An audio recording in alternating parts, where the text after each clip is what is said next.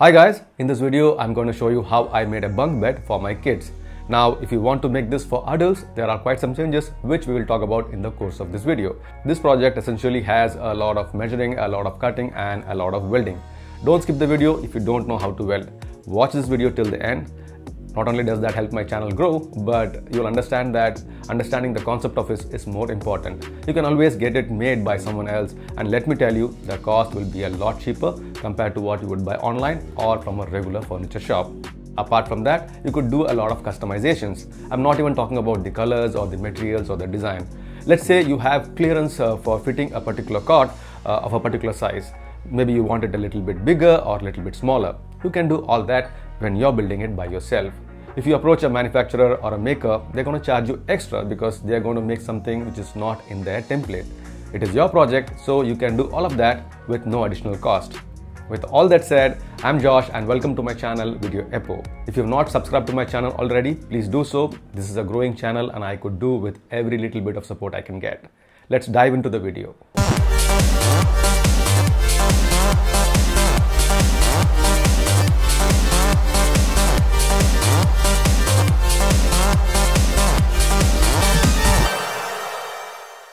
First off, I'm going to spare you from all those cutting, grinding and welding shots because this project essentially is all about making correct measurements, making the right cuts and most importantly making a proper 90-degree joint.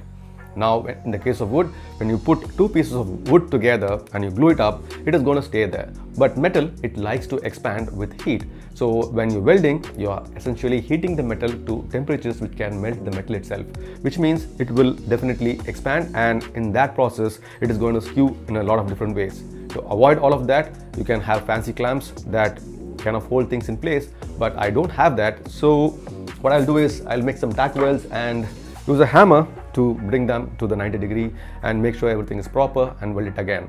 So there is going to be a lot of welding and grinding, making corrections and then welding again. So I'm going to spare you from all of that and let's stick to the main concept of the video. For the legs of the bed, I will be using these 1.5 inches square tube. Thickness of the material is 1.6 millimeter and these tubes are cut to a length of 5 feet, which will be the height of the bed consisting of 2 racks. There are 4 pieces of these tubes and for the rest of the cot I will be using 1-inch square pipes. The thickness of these pipes is 1.4 millimeter. As I had mentioned earlier, this bed is for my kids. If you want to make something for adults, consider using 2 millimeter thick square pipes for the body and at least 3 millimeter thick pipes for the feet. As a beginner, I used to make this mistake quite a lot and I wanted to point it out here.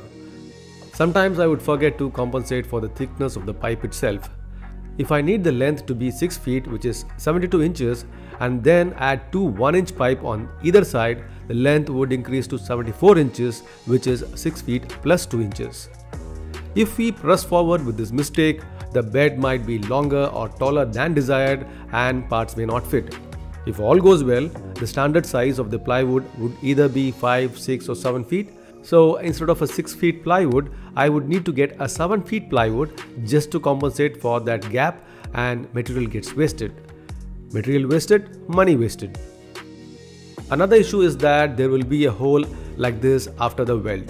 This will become a haven for insects and thus must be covered. It can be done by welding a small piece of metal here, but then this metal piece has a thickness of 2 millimeter, which again needs to be compensated.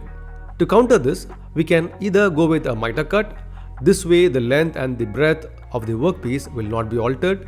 There is yet another option, which is I can remove material from 3 sides of one pipe and use the 4th side to cover the second pipe. The overall length may extend by 2.8 millimeter, which is negligible considering that there will be a bed and bed sheets on it later. So this is the kind of joint I was talking about. Here you can see that the joints are welded and finished. Let us not worry about the welding seams for now, we can fix that later. Once I finish the main bed frame, which is 72 inches by 30 inches, I cut the ribs that would be welded in the cross section of the frame. This would be used to support the plywood which is going to be placed on top. Again, compensating for the dimensions of the outer frame, these ribs were not cut to a length of 30 inches but cut to a length of 28 inches, which is 30 inches minus 2 inches. One more thing to note here is when we take measurements, sometimes we measure from the outside edge of the tube and sometimes from the inner edge of the tube. This sometimes causes 1 mm difference because of the play in the measuring tape. This feature on the measuring tape is not a fault. On the contrary, it is there for us to make correct measurements. But if we don't use it properly, this very feature can become a problem. When that happens, or if that happens, don't panic and pound the tube into the frame. It will distort the frame. So take your time and grind the excess material and gently tap the ribs into its respective positions. In case length of this particular pipe is shorter, I'm sorry, your welding is going to be a little problematic.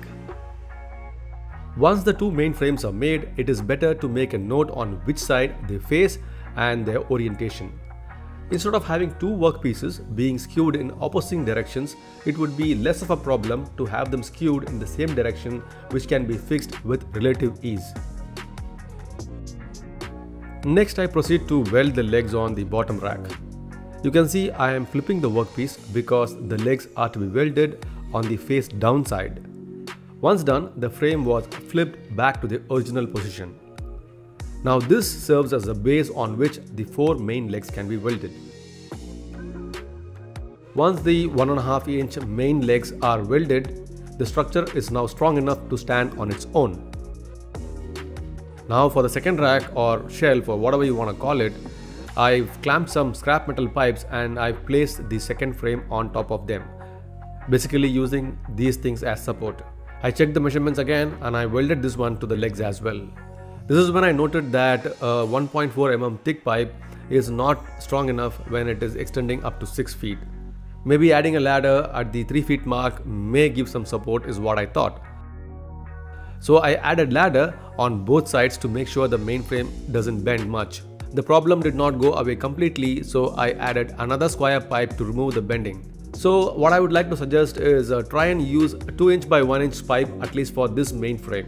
Lastly, on the top frame, I added a safety rail so that the person sleeping on top doesn't roll and fall to ground. The safety rail has the pipe bent like this, which was made in a hydraulic machine from a shop. I must admit that I got scammed there, so try and skip this step or maybe watch some videos and learn how to do this by yourself. The top end of the main feet, the 1.5 inch tube, was covered with decorative spheres and the bunk bed is almost complete.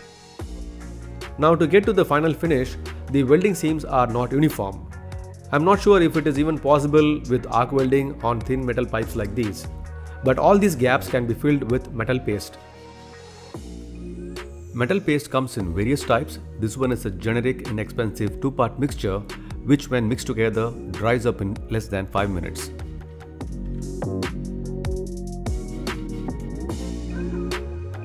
After applying the putty and sanding it down, a coat of red oxide was applied using a brush.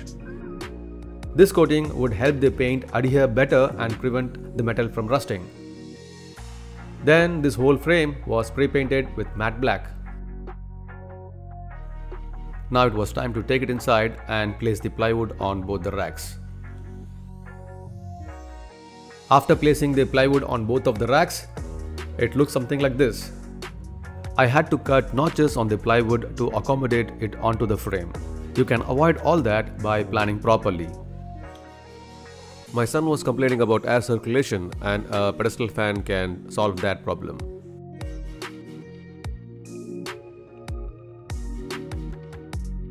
In case if you're going to make this for adults, I would recommend you to use 2 mm thick square piping, at least for the couple of the main frames. And that's because it kind of gives you extra stability. Better yet, you could go for 2 inch by 1 inch metal piping, which will kind of erase the requirement of additional reinforcements. You don't need that actually, because the material I used was intended for some other purpose, but I ended up making a bunk bed out of it. I was only trying to make my kids happy and they are quite happy with what they've got. And I've used only spray paint for the entire job. And that's because I know what my kids would do to the cot after a couple of months. I've got an air compressor and I can paint it whenever I want to. But if you're looking at a permanent solution, I would recommend going for a powder coating. Overall, I'm quite happy how this project turned out to be. The kids are happy too. The cot has been installed and the kids have been using it for almost a month now. I believe that this video was useful to you in some way. I will see you in another useful video very soon. Until then, Bye-bye.